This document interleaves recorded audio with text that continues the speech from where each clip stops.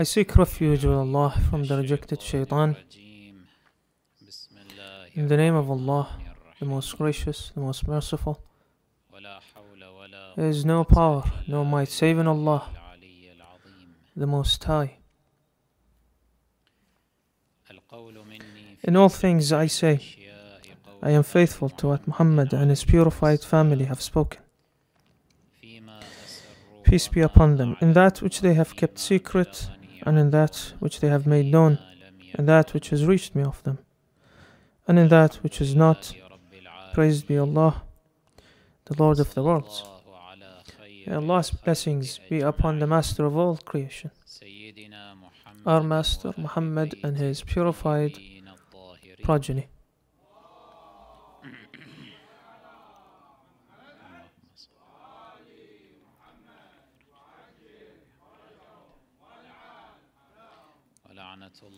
May Allah's curses be upon their enemies and their killers until the hereafter.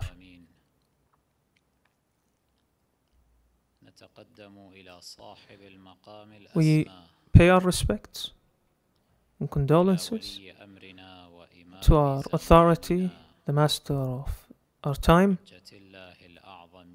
Allah's greatest proof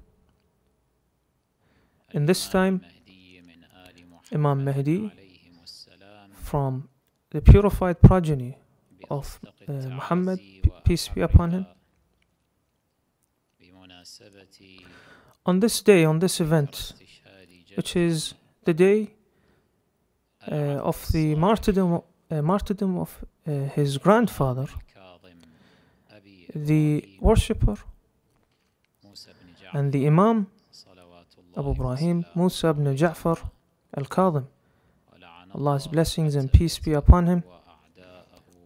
And may Allah damn his enemies, killers, and those who abandoned him, and those who betrayed him.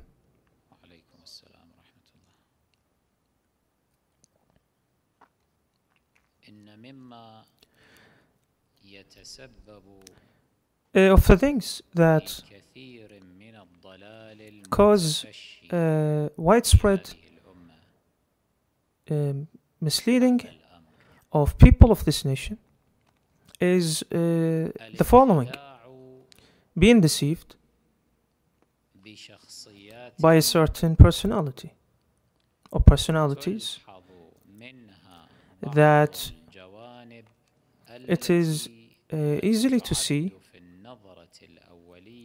them as or see them in a positive manner at first sight in terms of their acts and such things. People are deceived by these people, and they see that these positive sides of these individuals are enough to sanitize them and to also overweigh their negative sides. It's as if they are saying that the good that those individuals have committed will overwhelm, so to speak, the negative things that they have done, or outshine them, or that the positive things about these people might lead some people to adhere to these individuals, to respect them more and appreciate them, and disregard and forget the negative things. When we analyze this situation and these individuals, we see that we live in what we call as multiple personalities.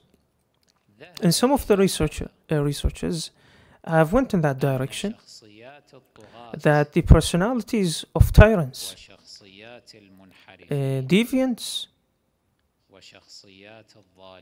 and the unjust most of the time, they live a certain degree of having multiple personalities or a personality disorder. And it is often that these individuals, during their reign, would depend on a principle of faith or religion to strengthen themselves. So, for example, the title of Khalifa, which means successor, it's a religious title, spiritual title. The principles and the foundations of such a claim based on religion. So, what to do to approve or strengthen their claim? So they must first appear religious and strict. And on the other hand, they need to show themselves as those who fight and defend the faith, that they care about it very much, that his heart is attached to religious truths, religious knowledge, afraid or has fear in his heart of Allah. He must appear in that manner. But on the other hand, he's after the dunya, the worldly life. He wants to be wealthy, to spend all he can to suffice or to feed his desires, and also contradict religious rulings against all those who oppose him. So they step on every religious principle, ethical principle, to reach their objective and achieve their means. So why do we find some believe in these people or individuals, follow them, or even respect them, and have great passion towards them? The answer is the shaitan makes it so. People believe in this or follow this idea that no person is infallible. Everyone has guilt, sins. Doing good wipes away the sins. A modern example would be the regime of al-Saud. It's a regime that is knee-deep in corruption. The princes of al-Saud are known for their wicked behavior, acts, and their corruption. But at the same time, there is a reason for the kings of this regime, this family, to appear as the protectors of the faith, the builders of the symbols of faith, caring about spreading the faith. Why are they forced to appear in such a manner? Because their principle is a religious one. The title of the king, for example, is the servant of the holy sites. So what is he supposed to do? He must enlarge the two sacred sites in so-called Saudi, add to its size, do repairs, modernize it. Every king who comes, he must see that every person who comes to Hajj must receive a copy of the Quran with his name on it. So it is said those people, those kings, are serving the faith. And they have done that. They have done this. Such and so of the kings, we see him in some moments spending his time worshipping Allah in seclusion until his tears come out of his eyes out of fear and sincerity to Allah. And this image alone is enough for the feeble-minded to see this individual simply because for what appears to be tears by this king, to soften their hearts and say, this man must fear Allah. He loves prayer. He loves Quran.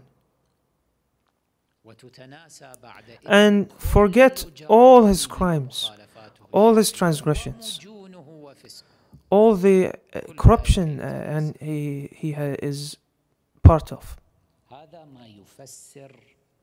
This is what explains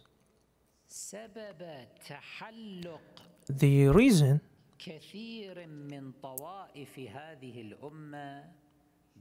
many of the sects of this nation, how they adhere to what they call the successors. Us, Shia, are sometimes surprised. We say, our Imams, peace be upon them, of them, our Imam al-Kadhim, who is this gatherings for this day, they were pure individuals. There's nothing on them. And there were those who were unjust to them and unjust to the nation with them, and committed what is known and written in history and mentioned and reported there, that no one denies and no one rejects. So how come some of this nation still respect those people? One of them is Harun al-Abbasi. May Allah damn him. Is there anyone in this nation rejects that Harun imprisoned Musa ibn Ja'far, peace be upon him? No, no one does. Anyone in this nation rejects that all the tragedies that happened to Musa ibn Ja'far, peace be upon them, and his family and the Alawis on the hands of Harun and his regime? No one denied that. So why do we see people until this very day, if the name of Harun is mentioned, and we don't say the name of Abu Bakr and Umar, but the name of Harun, they said, may Allah be pleased with him. What is the reason behind this? Sometimes we think when they say Abu Bakr radiallahu anhu, maybe they are mistaken and incorrect in their assumptions, and it could be that they are deceived. Same with Umar. But with Harun, who is the man of 1,000 nights, who is known for his acts and his massacres known in history and the many crimes he's committed, the answer is this: those feeble-minded people, they don't look at Harun as we look at him ourselves. They don't look at him from our own angle. They look at him from a different angle entirely. And this angle is the following. In the book Mawrid al-Latafa,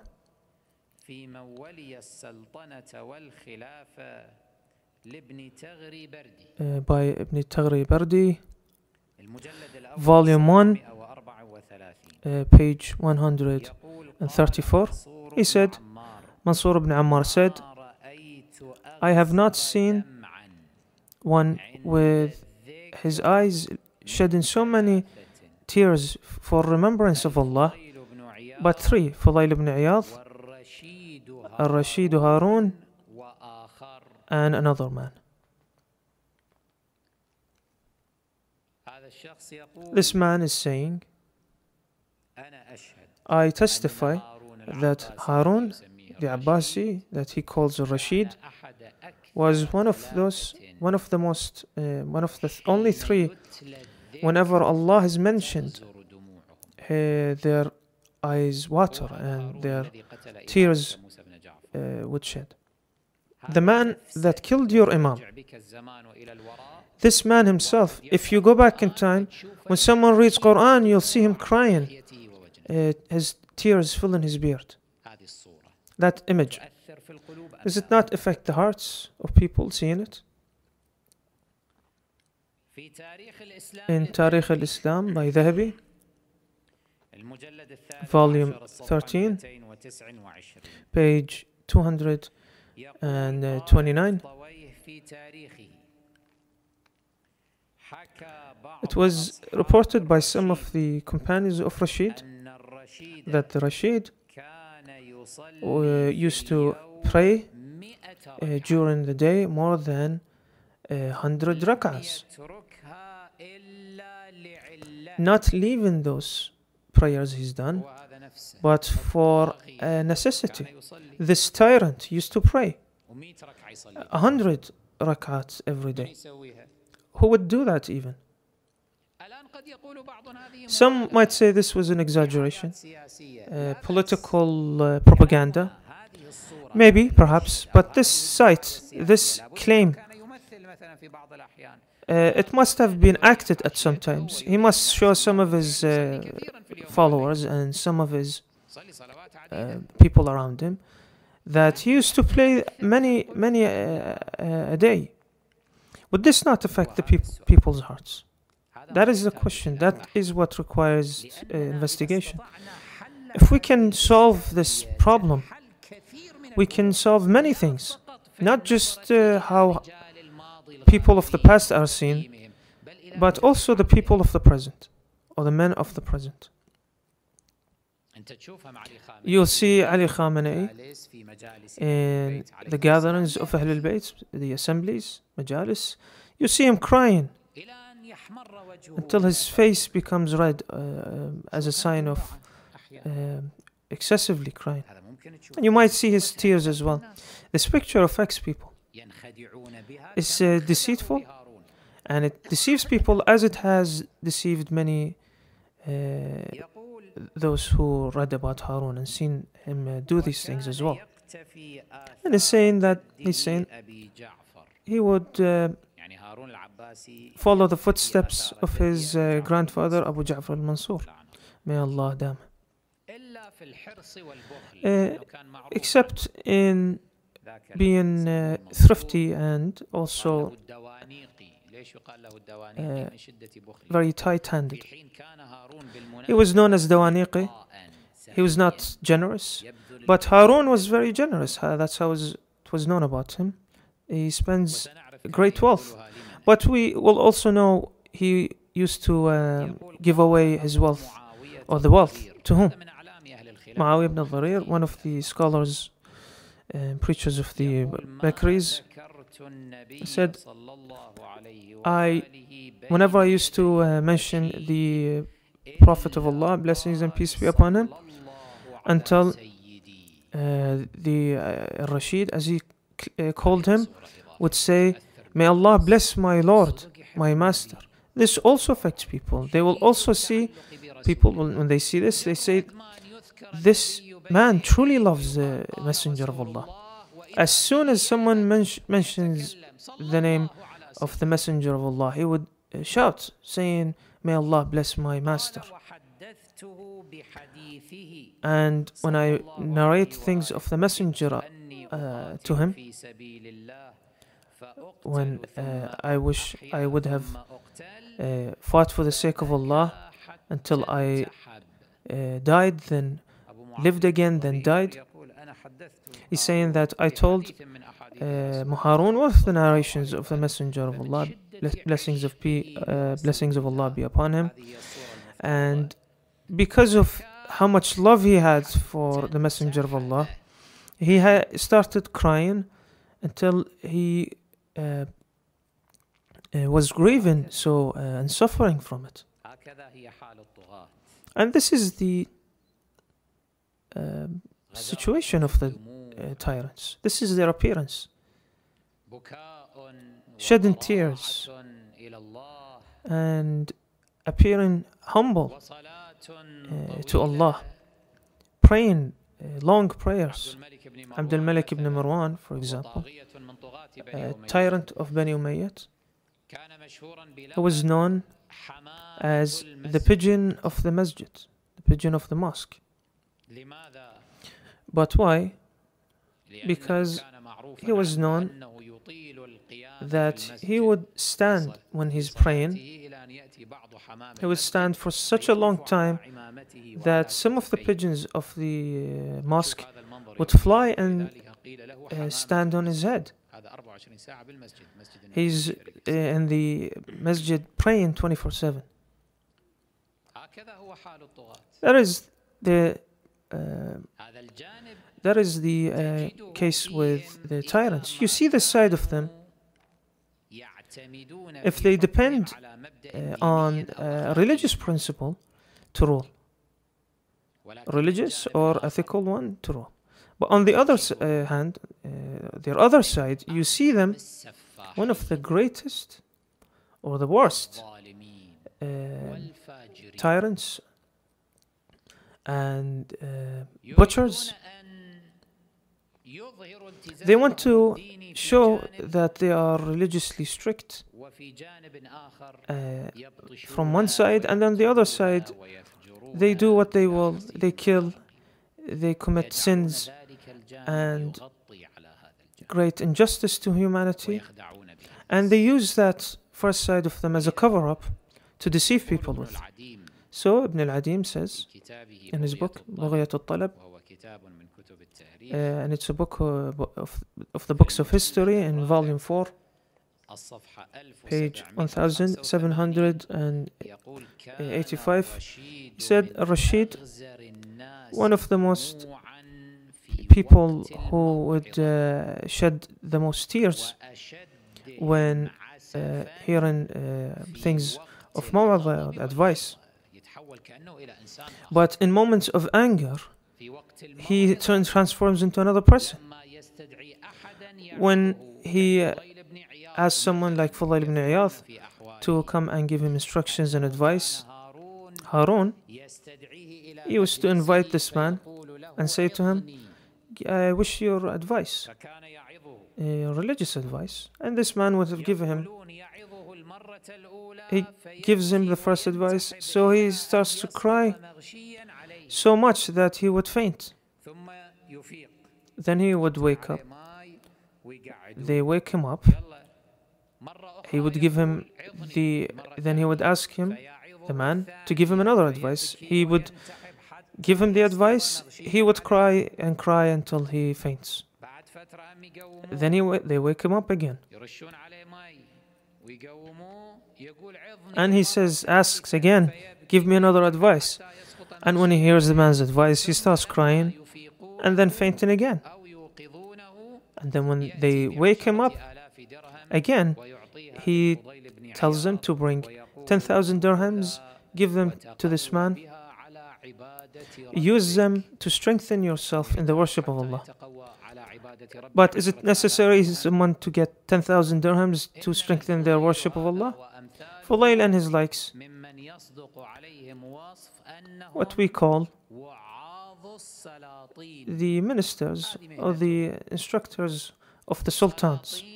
Sultans, kings, want someone to pray for them, want to read Quran for them, to give them advice. So they deceive people's emotional or religious emotions. He wants Quran, and after to do sins. He wants to put two personalities together. A personality disorder. He wants two things at once. He used to cry when given advice. And one of the most violent, one of the most unjust, when he is angry and when he is irritated. Always on his tongue there was the statement, the butcher, take off his head. If he truly had sincerity in his heart to Allah and he had fear of Allah in his heart, would he have so easily killed people?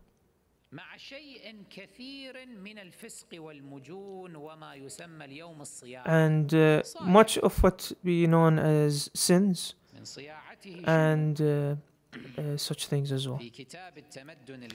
Of one of his acts in this book,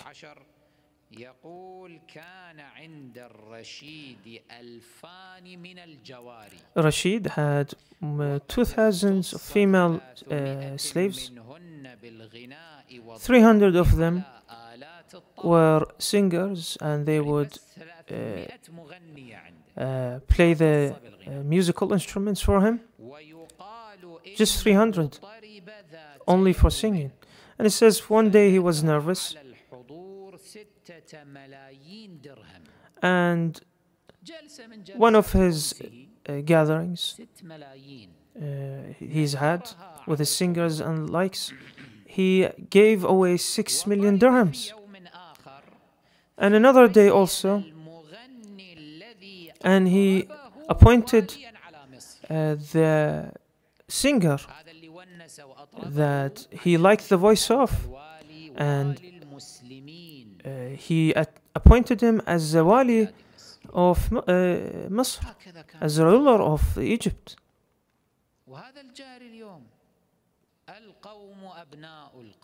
And today's people are the sons of the people of the past. You as a Muslim, you must be intelligent, you must have a much more open mind and investigate. Stop being deceived by these images, these deceitful images. Until when will they continue to trick you with a personality that is not true, a fake one?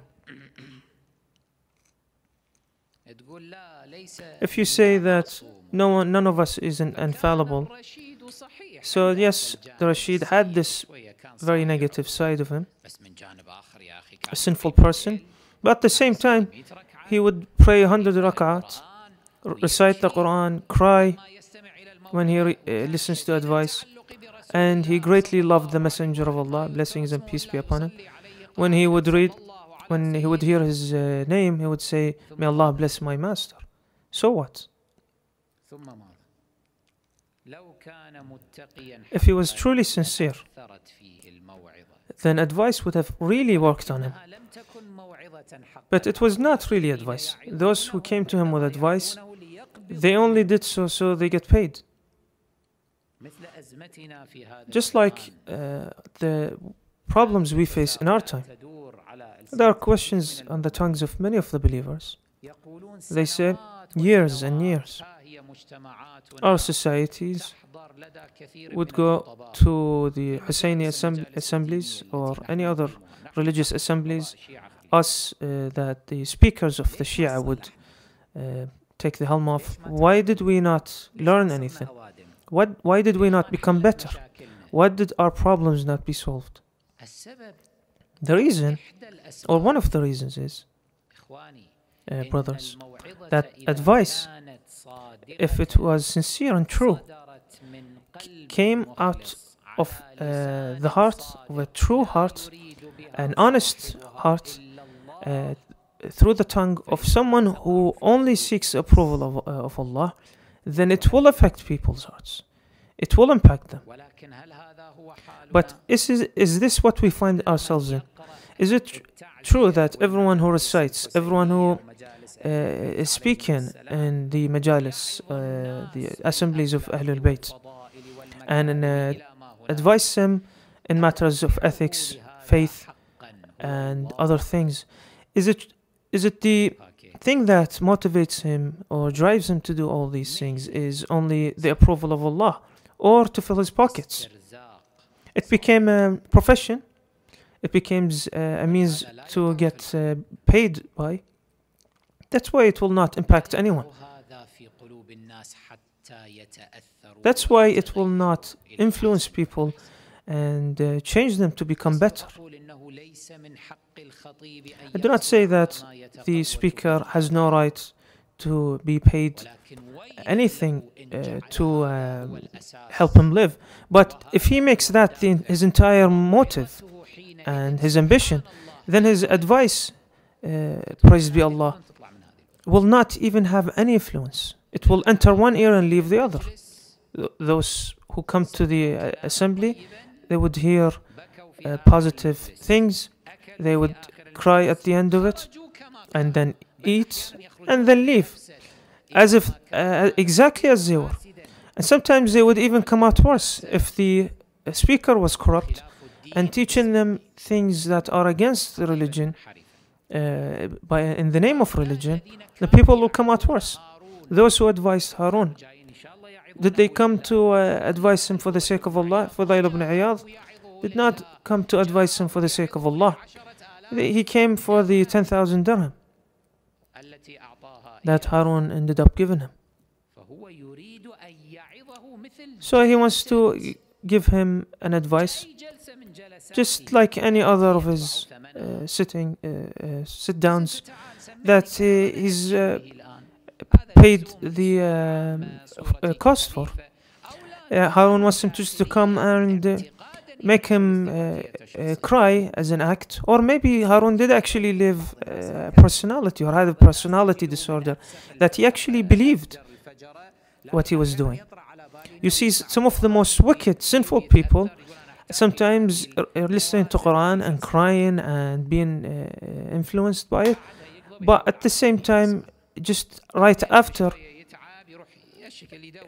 he would listen to a song, and then when he's tired of the songs, he would go look for even more wicked things. This is a disaster, and this is a problem that the Muslims have lived through for 1400 years. It did not only see them make the wrong decisions and make the wrong assumptions about people like Harun, of people of the Abbasi and the Umayyad dynasties. This has led them to even mistakenly see and analyze people of the first age, if we can call them that, like Abu Bakr and Umar. They read history, and what do they see in history? They see many pages that at face value seem extremely positive about Abu Bakr and Umar. That Abu Bakr used to cry when he recites the Quran, when he prays, that when he would cry so much that Aisha says, we used to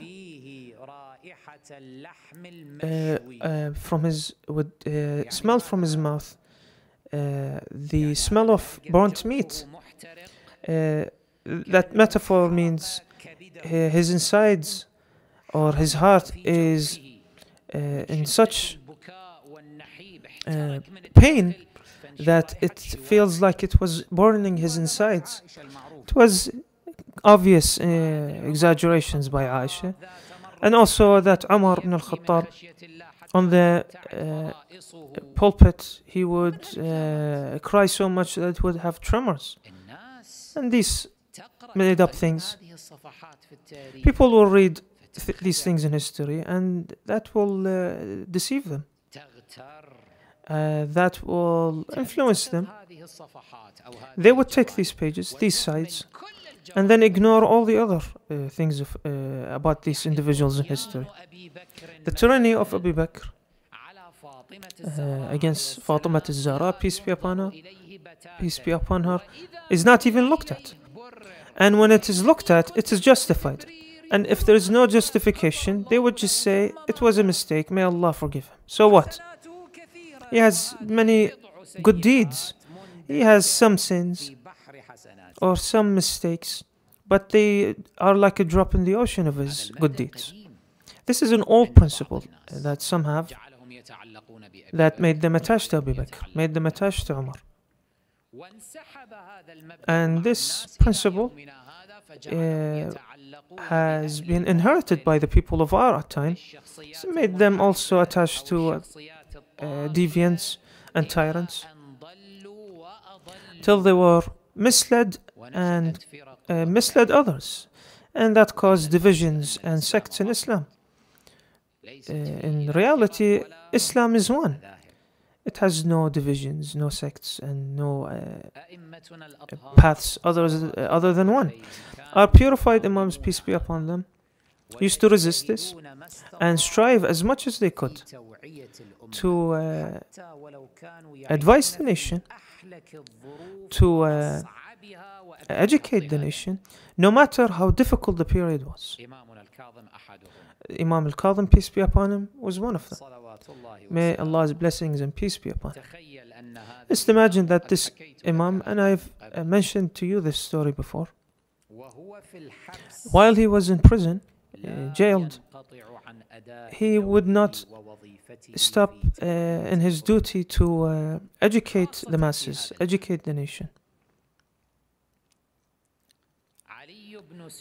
Ali ibn 𝗧𝗍𝗢𝗔𝗧𝗍𝗢𝗍 was one of the companions of trustworthy companions of the Imams, peace be upon him. As he said in the book of Kafi Sharif,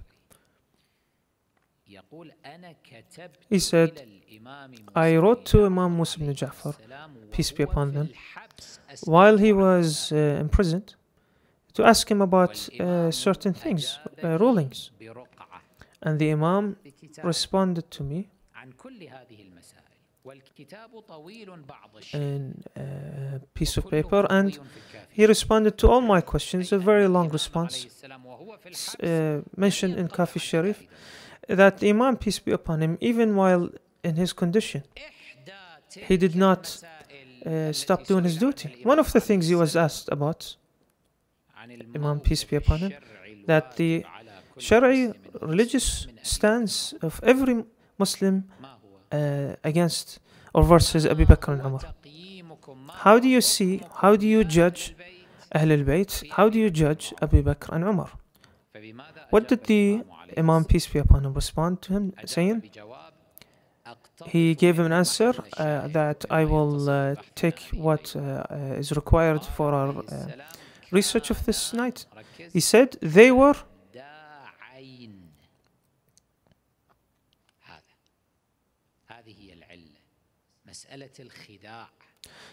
deceivers. They were deceivers, doubtful, hypocrites, until they passed away to where they will be disgraced in for all eternity. The first attribute that the Imam Kadhim, peace be upon him, has given to those two tyrants, he said of them, they were deceivers. They deceived people. If the nation, from the very first day, on Saqifa, they were aware of the deceit of Abu Bakr and Umar, Harun and his likes would not have come. If they saw the acts of Abu Bakr and Umar, their acts of crying and appearance of being religious was entirely deceitful and lies, fabricated. Bani Umayyad wouldn't have come to us, Bani al-Abbas, and even until our day, until we have people like Al Saud. That is the reason. Our Imam, peace be upon him, used to resist this. He clarified this truth despite his condition, difficult conditions, despite his great pain and the oppression he was seeing. He did not stop in his duty to expose these two individuals or these personalities for the hypocrites that they were.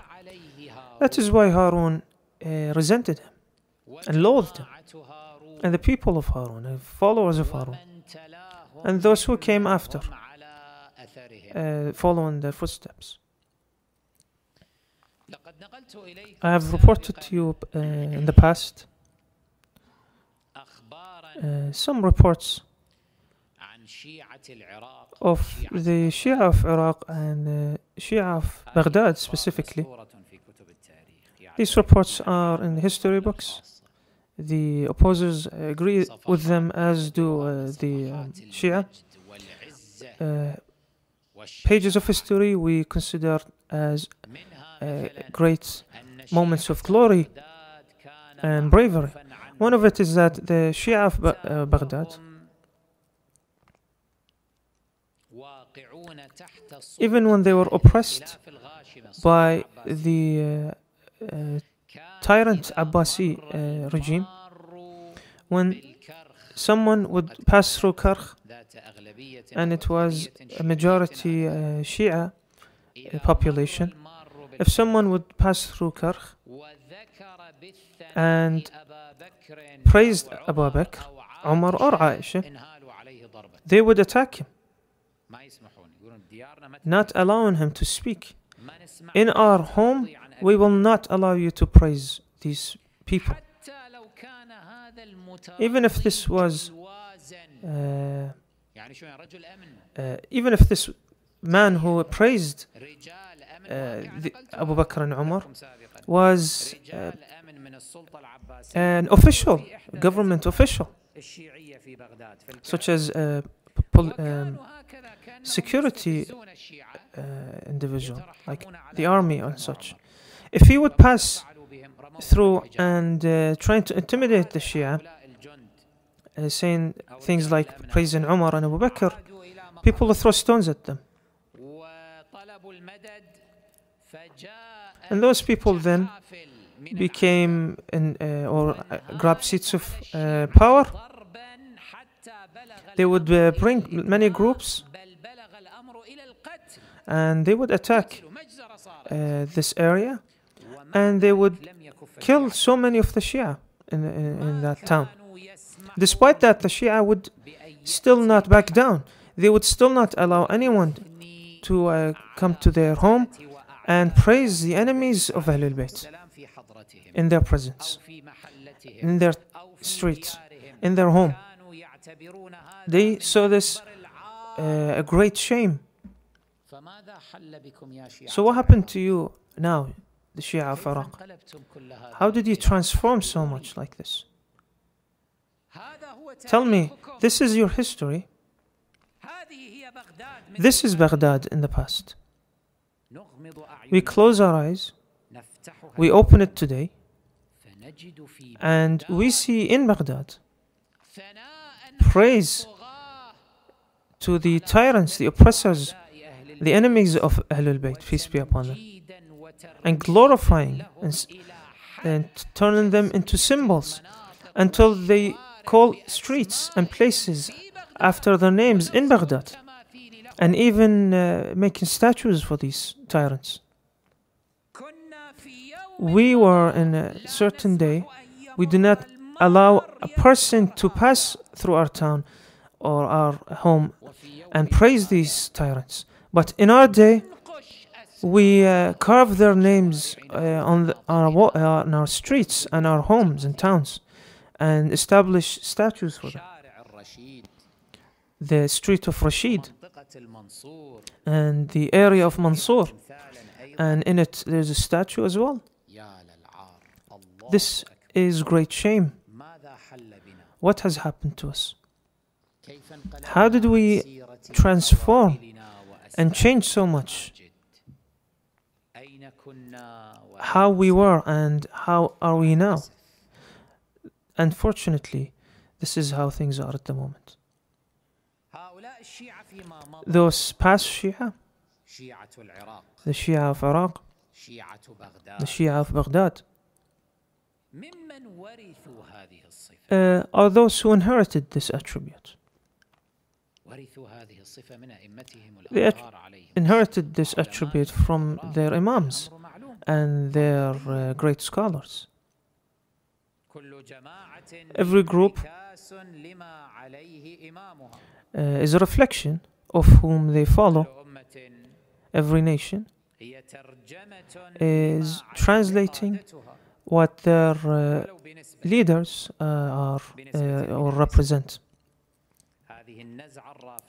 For example, this Rafidi approach, this honorable attribute, they inherited this from their Imams, peace be upon them, and especially their Imam Musa ibn Ja'far, peace be upon him, because he was the symbol of the Shia in Baghdad.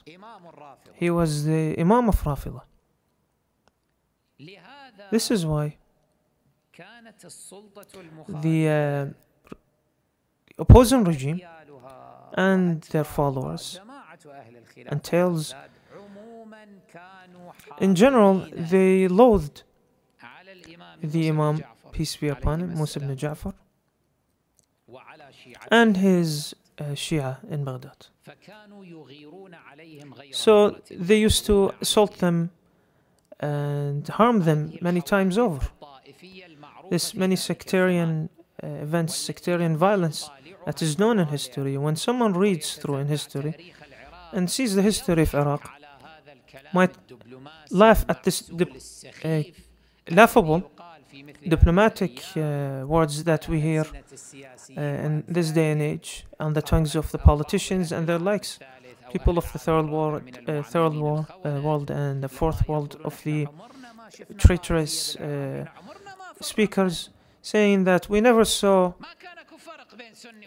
separation in Iraq, segregation. There was no difference between Shia and Sunni, so-called Sunni.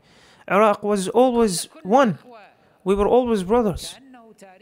It's as if the history of Iraq until this very day was a great example of unity and love and passion and agreement with all sorts of sects and religions. Do you lie to whom? This is history.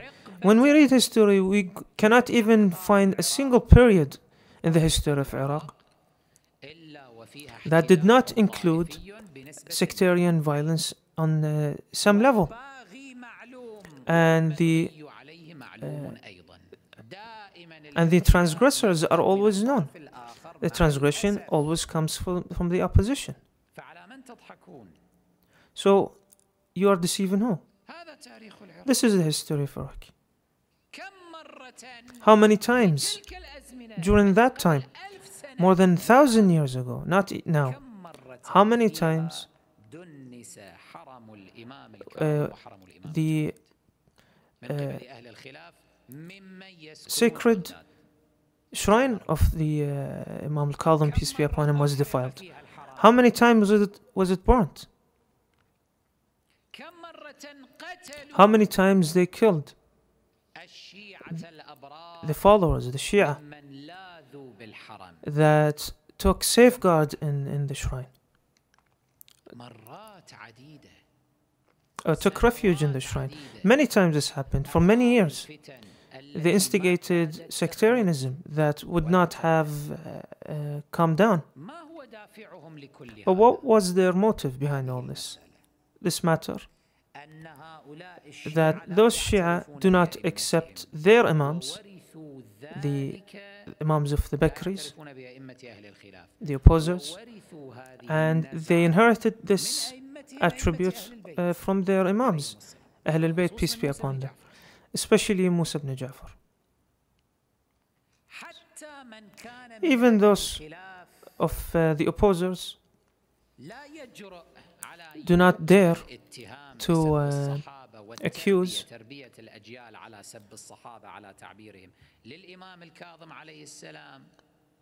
saying that you are raising generations to insult the so-called companions. Even they would feel a little doubtful. That's what they would be hateful like this and resent the Shia and do these acts. As an example, in here, in the book Mir'at al-Zaman, 𝗧𝗨𝗥𝗡 ibn al-Jawzi, it's a historic book, volume 7, page 19, we read this text. It says in مستهل ربيع الآخر 𝗧𝗎𝗍 and Ibn al-Yadan or Ibn al-Badan, and a group of people of Basra and Harbiya.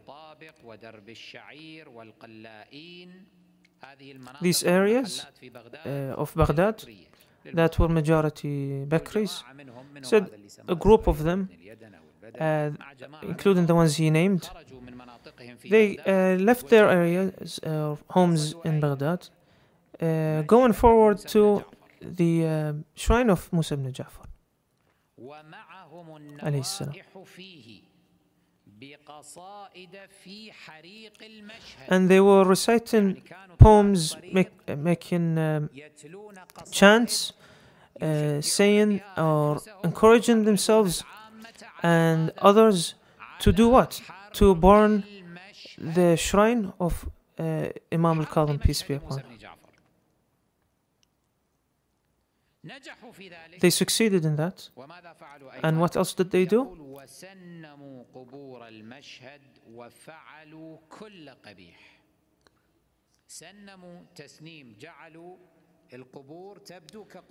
And they transformed the graves there,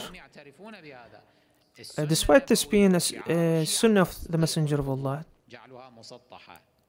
to make them level on the floor in terms of graves.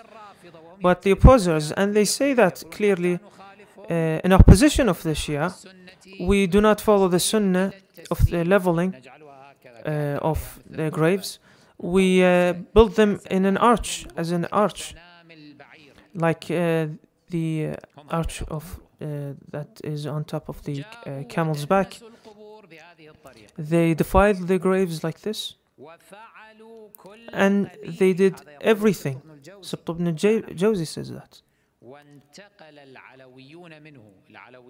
And the Alawis, whether followers or descendants, and only few left there. And one of the poems that the enemies were reciting: you who set fire to this shrine, your hands will be blessed for what you have done. You have purified a land that its entire people are disbelievers. No one remembers Allah in it, and no one prays in the masajid. They are innovators that adhere to this rafd, and so on and so forth, until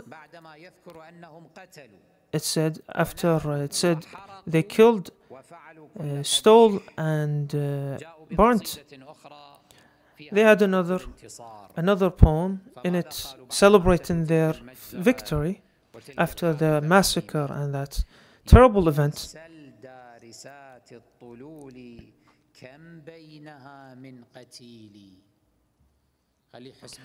saying, let them count how many of them we have killed of the Shia Rafida.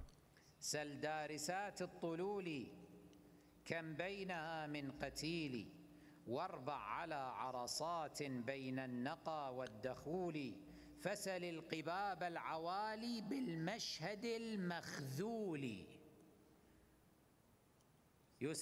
They call the shrine of the Imamain al-Kadhimain, peace be upon them, the abandoned shrine. وللعيون اللواتي تجري ببول الوعول.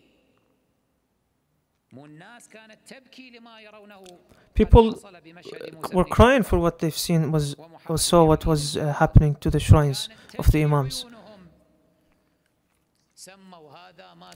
What did they call this? They called it, they called this crying urination. Go ask them what we have done, the crimes, what we have done, how many of them we have killed. and the place that is abandoned.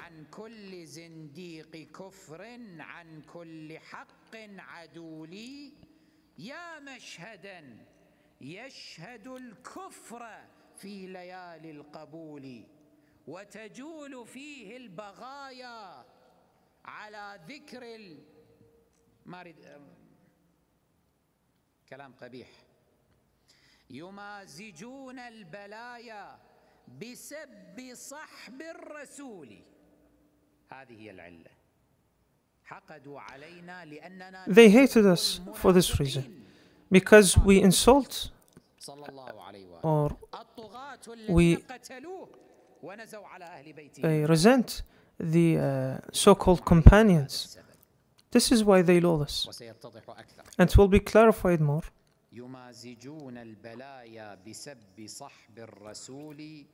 For their insults to the companions.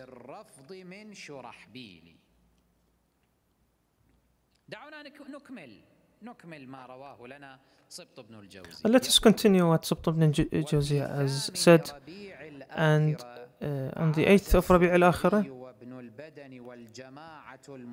those that we have mentioned came back to the shrine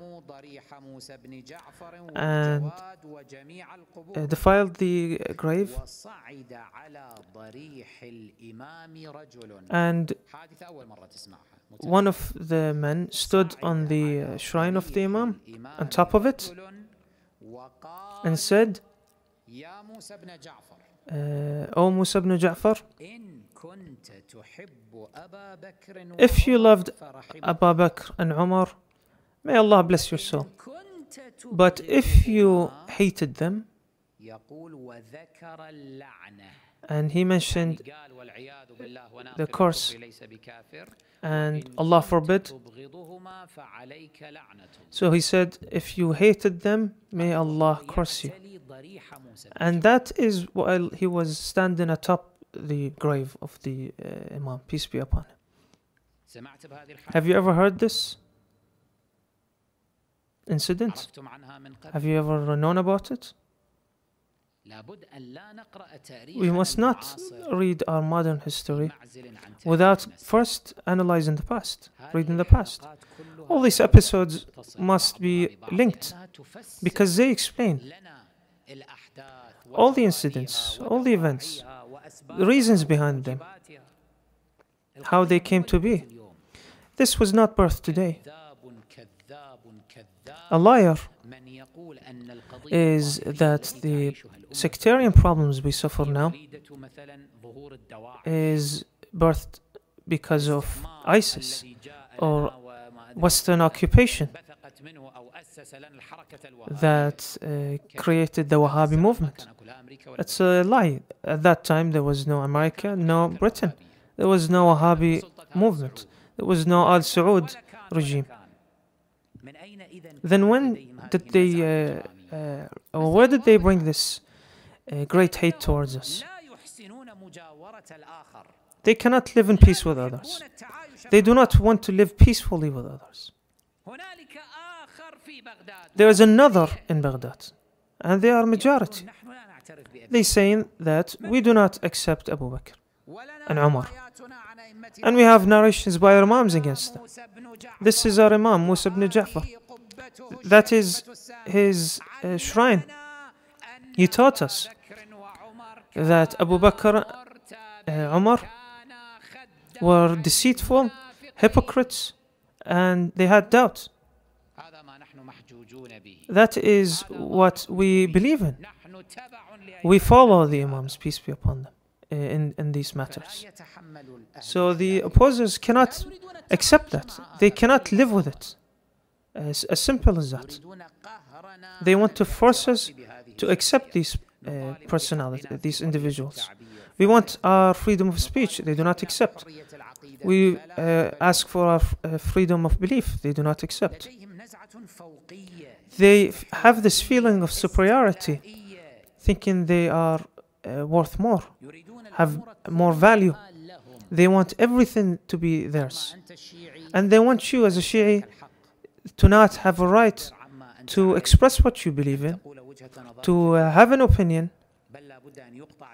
your tongue must be cut off and your head must roll. We will even defile your shrines. We will destroy them. We will burn them. The incident of the attack on the shrines of the Imamain al-Askariyin, peace be upon them, is the daughter of this incident that happened in the 4th century. Those are the descendants of those people. The same hate. And in between these events, these incidents, was demolition of the shrines of the Imams of Baqi', peace be upon them. If you give the opposers the freedom, they will destroy all the shrines of Ahlul Bayt, peace be upon them. And you will see one of them would step over these graves and say the same things. This man who said these things with his impure foot, he stepped over the grave of the Imam and saying to him, if you love Abu Bakr and Umar, may Allah bless you, and if you don't, may Allah damn you, Allah forbid. Because he has doubt. But why? Because the scholars say to them, no, the Imams, the 12 Imams do not hate Abu Bakr and Umar, because that is the invention of their followers. But he remains doubtful. He's not convinced. When we see some of the Ahnaf, for example, having a stance and an opinion, does not that not represent what Abu Hanifa believed in? In most cases, yes. Those are his followers and they adhere to him. So they would know his stance and they would follow it. Same when we speak about Maliki. When his followers have a certain stance, we say that they must have inherited this from their Imam. And so on and so forth with all the sects of the Bakris. So no doubt, the Shias, their stance that is against Abu Bakr and Umar, their likes, it must have been inherited by their Imams, peace be upon them, and from their Imams. So the opposer cannot be convinced that the Imams, peace be upon them, did not raise their Shia in what they call is the insults to the companions and to have disdain towards them. It must be that they learned this from their Imams. Sabt ibn al-Jawzi says, and another known as Ibn Fahd, and he started running on top of the grave of Musa ibn Ja'far, peace be upon him, an insult, a transgression, defiling the grave. And it is said his foot were swollen, and that the doctor treated them. And then Zuhairi, the leader of this gang that went to do all these acts, may Allah curse them, Zuhairi took a silver bowl that was near the head of the Imam that would be perfume in it, and he said, this bowl is used for food, and he took it and saying to Musa, and those who the Rawafid say that you hear people's speech and you respond to those who speak to you, and you could not prevent me from what I've done. Look at this ignorant position. Because you did this great crime, that means now you prove that the Imam Musa ibn Ja'far, peace be upon him, has no value in the eyes of Allah. Allah is being patient with you and giving you room to do these crimes to show how shameful you are. For example, Kaaba, how many times the Kaaba was defiled? The black stone was stolen. was assaulted by catapults. So what? Not every time the miracles of Allah will intervene. Not every time the birds of Ababil would get involved. Not every time. According to the wisdom of Allah, and sometimes, in some places, Allah will show His miracles, but sometimes He will not. So these crimes will be written down and mentioned in the future. Our Imam Musa ibn Ja'far, blessings be upon him, raised his Shia even when he was imprisoned to follow the correct Rafidi approach. These things and their likes are what made Harun al-Abbasi, may Allah curse him, to order the arrest of the Imam and then kill him. What was his reason? His reasons, his justification was the same as every regime that is against us today. Every group that is against us. They have the same excuse. They have the same logic. So we can call all of them, whether they were governments, whether they were movements, we say, we call them all the Haruni Abbasi ideology. What is this logic? I want you to listen to and pay attention to. This logic was mentioned in a narration by Saduq in his famous book, 𝗙𝗢𝗟𝗟𝗢𝗪, blessings be upon him, in volume 1, page 73, of Ibrahim ibn Bilad, who said, Ya'qub ibn Dawood told me, Ya'qub ibn Dawood seems as though that he was one of those who work in the government of the Abbasis, but he became a Shia. Allah has guided him. So he became like Ali ibn Yaqtin, may Allah bless his soul, who was a minister of Harun, but he was a Shia and he was sincere, truthful, loyal to the Imam, peace be upon him. Ya'qub ibn Dawood told me that he accepted Imamah. So I came to him in the night of the arrest of the Imam, peace be upon him. During the night,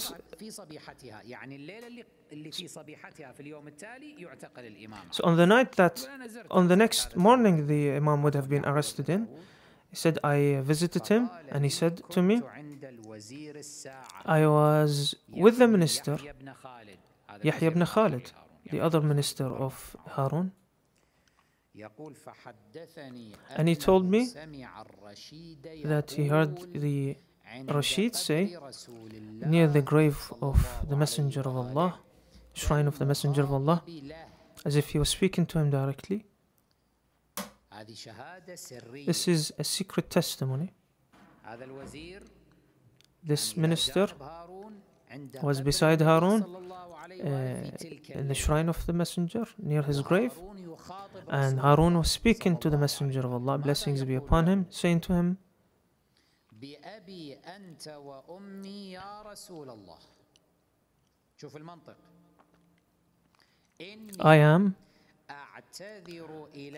I seek your forgiveness for a matter that I've decided on. I want to take Musa ibn Ja'far and imprison him,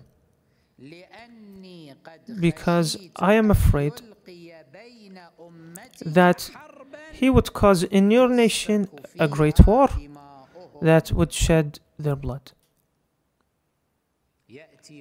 He comes seeking forgiveness from the Messenger of Allah, saying, I will imprison your son Musa ibn Ja'far, peace be upon them. But what is his justification? I am afraid that he would cause disunity in your nation, and he would shed their blood because of it. Ask yourself, if the Imam al-Kadhim, peace be upon him, did not write to 𝗦𝗨𝗣𝗢𝗢𝗧 that Abu Bakr were not liars, deceitful, if the Imam did not do this, the Imams before and after, they had no statements in it, any rejection or refusal of Abu Bakr or Umar. Would the Shia have anything against those individuals? No. Would there have been any conflict between the two sects? No. People would have gotten along. But why did the Imams did not do that?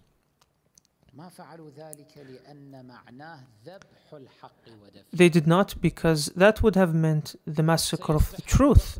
Abu Bakr and Umar, they would have been a matter of agreement in the entire nation, and people would have followed them for eternity, and that would have meant the destruction of the faith of the religion of Muhammad, peace be upon him. Things like the prayer of Taraweeh would turn into a sunnah, and level in the grave would become innovation. It is a complete demolition of the faith.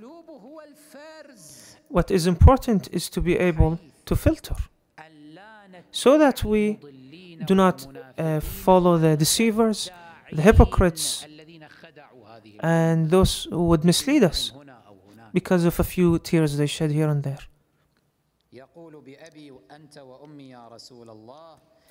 I seek your forgiveness for a matter I'm about to do. I want to take Musa ibn Ja'far and imprison him because I'm afraid that he would cause a great war in your nation that would shed the bloods of the Muslims. And the narrator said, I thought he will take him tomorrow. Harun, may Allah damn him, would take Musa ibn Ja'far on the next morning. And when it was morning, he sent to him 𝗦𝗨𝗕𝗦𝗬𝗓, his minister, while the Imam was praying